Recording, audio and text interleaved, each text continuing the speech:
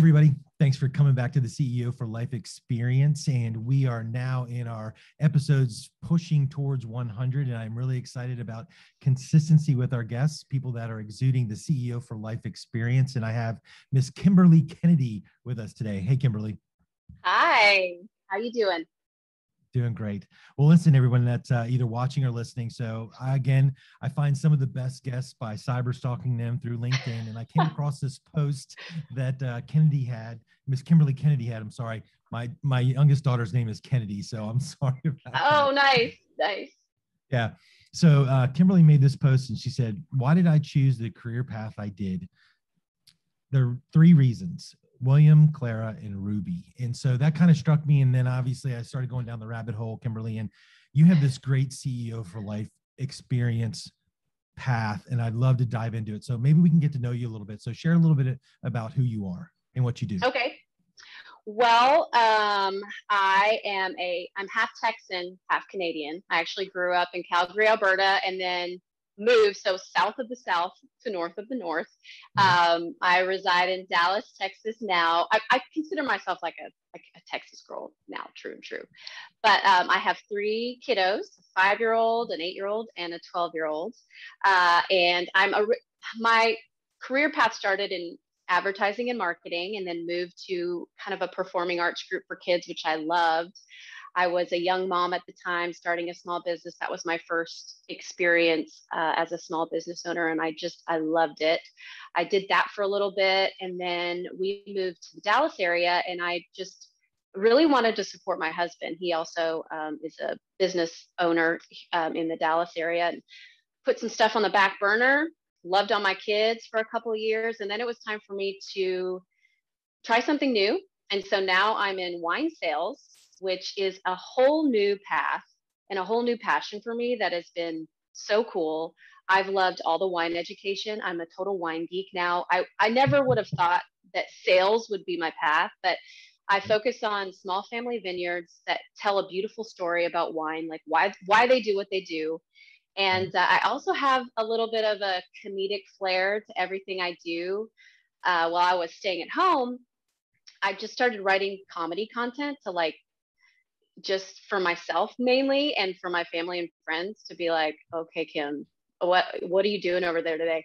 And it's been really an interesting journey, because as soon as I meld those together and kind of put some humor marketing on my wine sales, just my true self kind of came to the surface, and things have moved in such a fun, authentic direction. It's been an absolute blast. And just to sell wine, tell the story, but also be myself has been great. So that's kind of where I'm at right now, just building my wine business and having a lot of fun doing some really random humor while I do it. This is perfect, because this lines up so much with what the book talks about, CEO for Life. And the first thing we really talk about is this whole level of self-awareness, right? And, self-awareness can come to us early in age, different points in our life. You have this great trajectory that has like these three legs to the stool, and you've been able to bring them together. How do you begin to, if anyone that's listening to this that, maybe a stay-at-home parent, dad or mom, whatever, or, moms, whatever, how do you begin to look at, okay, maybe I can do this for business? How do you begin to bring out those things of who you are and turning it into a business and, and still manage the rest? Well, for me, I think my biggest advice for either stay-at-home parents or somebody who's making a transition in the career, I have looked back. Every single thing matters. Everything that I've done career-wise or in the parenting realm, whether it's supporting my husband or doing something like comedy writing, for example, for me, right. I never thought that there would ever be what's the value in that with a full-time position? Or if I wanted to be an entrepreneur, what does that look like? And I think my biggest advice would be, everything matters. You're going to look back and you're going to weave through what your authentic self is in the business that you pursue, and it's going to make sense. I think that's the biggest thing. Is I always thought my comedy writing was more just for fun. Maybe my performing background was just kind of something to do as a hobby, but it's actually come full circle and helped me in entrepreneurship and, pursuing a small business. So, and really just try and find that work-life balance that works for you. For me, it's wine sales and I have more flexibility. But I don't know. I think that would be my biggest advice, is just to know that it's all going to make sense at some point. All of this stuff matters and it all will come together. So. Yeah.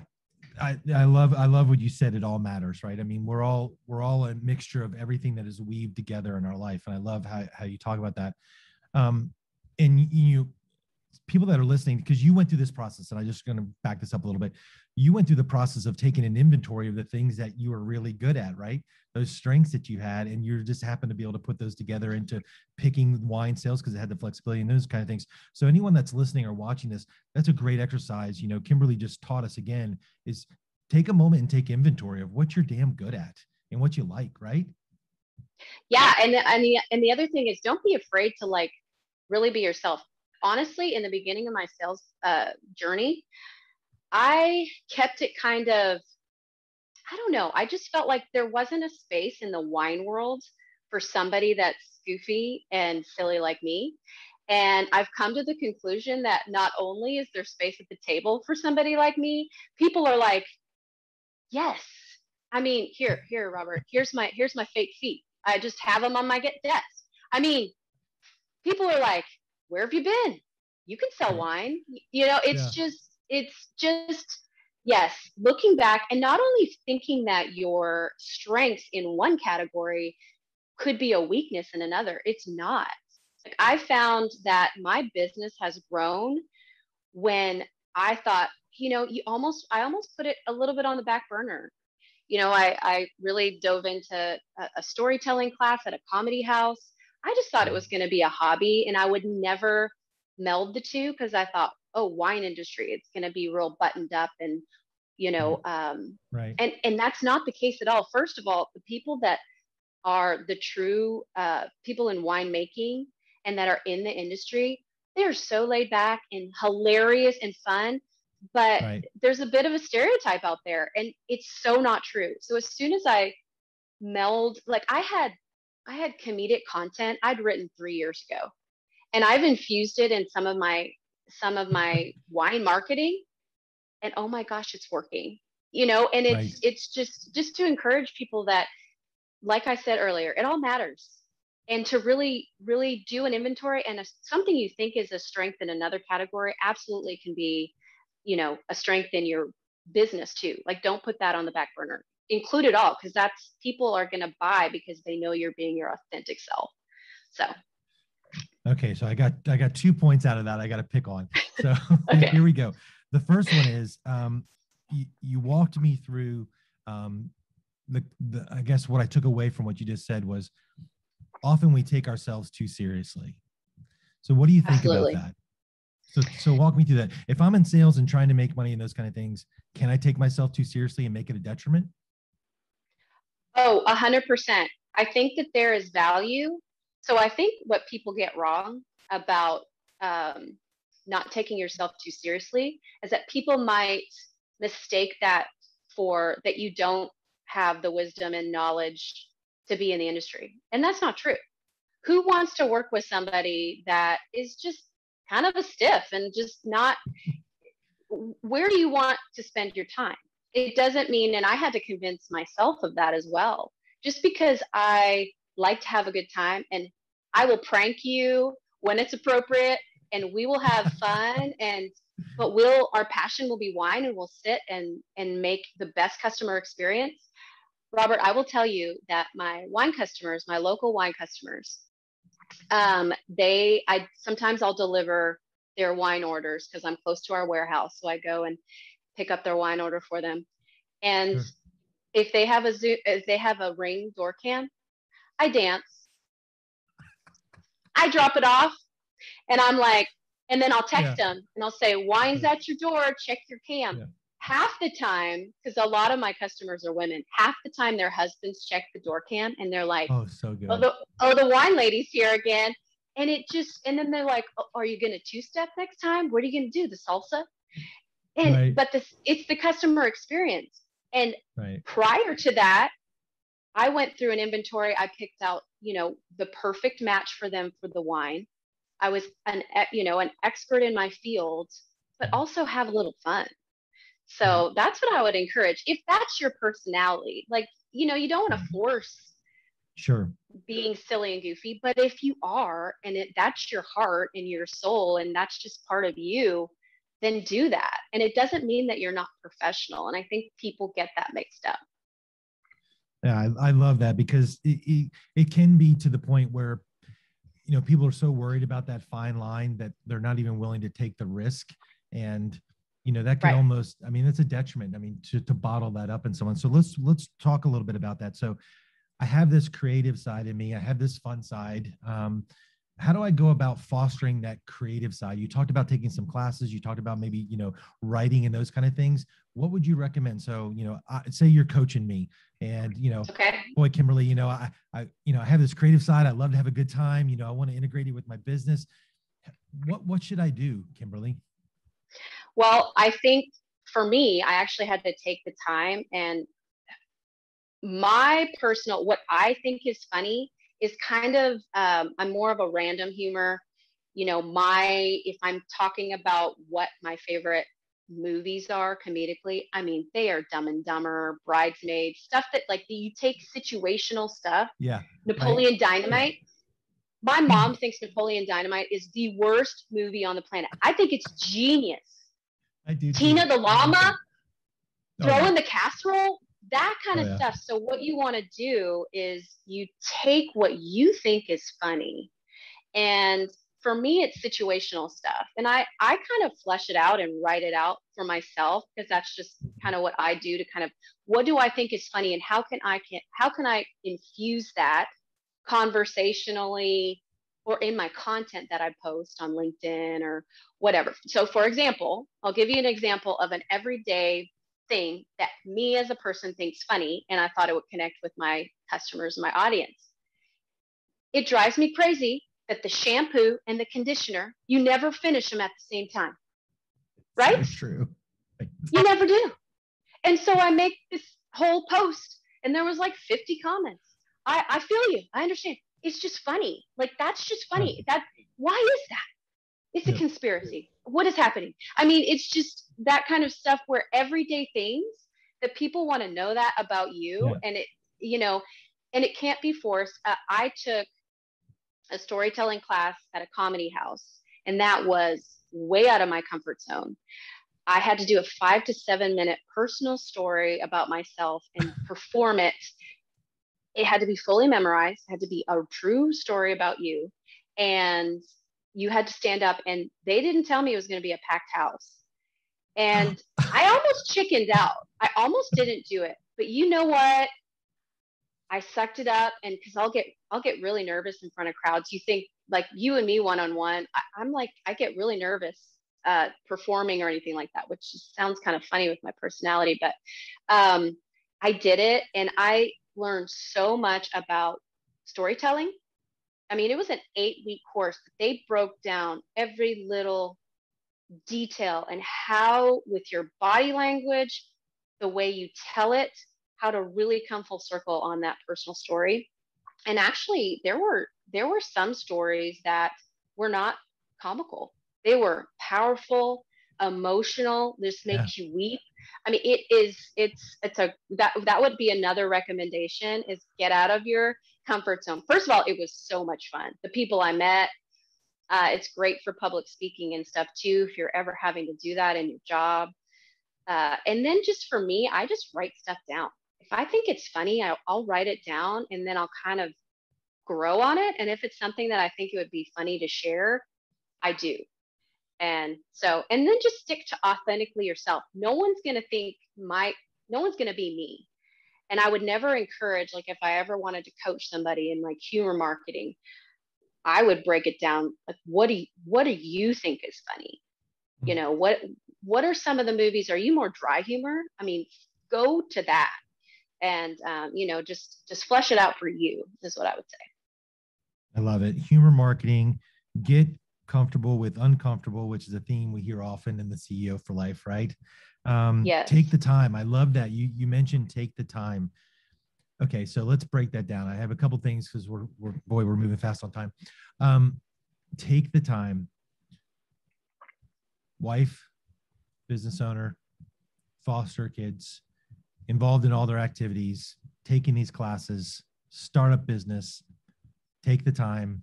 How do you prioritize? Because there's only so much limited time. And so I talk a lot in the book about how to say no and how to set boundaries. How do you learn what to say no to, and how do you prioritize? What were some key learnings you have? I would say invest in things that are going to fill your soul personally. For me, always prioritizing my faith is one that focuses me. For me, it's starting my day with gratefulness, gratitude, time in prayer, and putting my family as first as you can. I mean, the reality is not everything's going to be balanced perfectly all the time. And whoever tells you that is lying to you. I mean, it's not real life. Yep. But I think that for me, lots of lists. Oh my goodness. Like, you should see my sticky notes lists. I've got to focus because I am a creative mind. I really have to rein it in. Exercise, lots of water, lots of lists, and Jesus. Yep. There you go. There you go. The superfood, right? The superfood.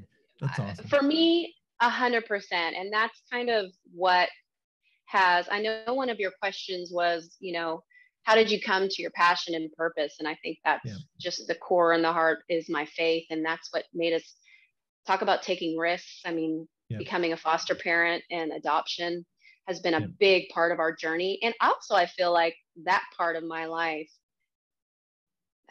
really taking a leap of faith with our adoption journey, has helped me in my career, because that was a huge risk. That was such an unknown for me. Sure. And my husband and I was terrified. It took me 3 years to get my head out of the sand and realize that the Lord was like, I'm not letting you not do this. This is your path. And I was terrified. My husband and I both were terrified. And I think that has trickled into maybe my bravery in my business, is our family dynamic and saying yes to things that you're scared. And so I think that's been a big part of how my career is going as well. No, it's super critical. I love that you pointed it out for us again as a good reminder, and that, you have to have some sort of anchor or foundation, because if you're not building your CEO path, whether it's your life or your work, you're going to shake at everything that comes along, just like you mentioned. And you have to be brave, and that bravery does turn into other things. I love how you shared that with us. Another thing I wanted to talk about, and as we kind of wrap through this, and I wanted to, just because it's on my mind, to ask you was, as you were going through this process, and I want to talk about imposter syndrome, yourself as well as others, right? Did you go through that process of people that love you saying, boy, Kimberly, I don't know if this is really the right thing for you to do. They love you and they're looking out for you. Or did you run into some of those obstacles in terms of imposter syndrome, either in yourself or with others? I think most of the people surrounding me have always been super supportive as far as the crazy things that I've wanted to do. I think the imposter syndrome, quite frankly, comes from myself. It's not anyone around me. And kind of to go back to what I spoke about earlier about, having a gap in my resume because I was at home with the kiddos. That is so hard sometimes for parents to have that. Well, am I faking it? Am I good enough? Heck yeah, you're good enough. You just have to, there's might be a little fake it till you make it, but you will. If you keep putting yourself out there, you absolutely will. So I would say the imposter syndrome really comes from myself. I don't think I've I've had people not get my sense of humor, and because I can be such a weirdo. Like I'm just goofy. And some people don't get it. And you know what? That's totally okay. But Yep. that's just not your tribe. And that's fine. But I think for me, the imposter syndrome really comes from myself and clinging to my faith and knowing that, you know, I'm a lot more than really my career. And Yep. I'm going to make bold choices and just try my best to be my authentic self and learn and be humble and get out there. My downtime right now, all of my downtime is YouTube videos of wine education. You know, I'm on this obsession right now with aged Zinfandel. I mean, who does that? I mean, it's just I want to know all the things. I want to know, you know, why different wine bottles are shaped the way they are. Why? Like, Right. why does Right. one have a high shoulder? Right. Why are they like this? Right. All these questions you have to get out there and learn. Like, don't sit down and just think I'm going to eventually get there. You have to put in the work and try and step over that imposter syndrome when it gets into your own head. So fortunately, I haven't had a lot of people that are like, don't do that. Everyone's like, okay, try it, go do it. And so Kimberly I'm again. very grateful. Yeah. Like so many people say to me, Robert, why? Like, why are you doing that? And my answer is, why not? Yeah. Why not to? Why not? You know, why not? So yeah, I don't know how wise that is, but wait, Kimberly, way to put a bow on this episode. Why not? Right? I love that. Yeah.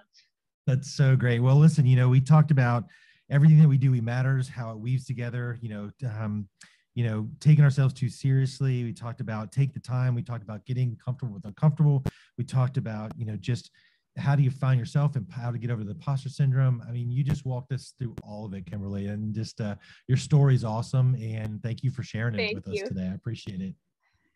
Well, when you reached out, I thought, how cool is that? I mean, it's such a great opportunity. And I just really hope I encourage people to really just be joyful, spread joy out there, go have some fun and work hard, love your craft, and, don't take yourself too seriously and take some risks, let people really know your personality. So, but thank you so much. This was such a blast. And, I hope I encourage some people today. Awesome. Well, listen, everyone who's watching and listening, I'm going to link information on how to get in touch with Kimberly either above or below. Like I say in every episode, the guests that I go out and purposely try to connect us with are real people. She's a real person. If you DM her, she will get back to you. If any of this resonates with you, if you're trying to find your creative side, if you're trying to maybe look into wine sales, start your own business, foster adoption, I mean, you name it, Kimberly has shared with us her life today. And so connect with her. Do not just let this be just something you've listened to or watched. So bring it to life. Yes. I would love to hear from you. And I'm, love to help anybody that needs that encouragement out there to just go for it. So awesome. Well, thanks everybody for tuning into this episode of the CEO for Life Experience. And this was a really good one. Why not? I love it. Yeah. Exactly. Thanks, Thank you.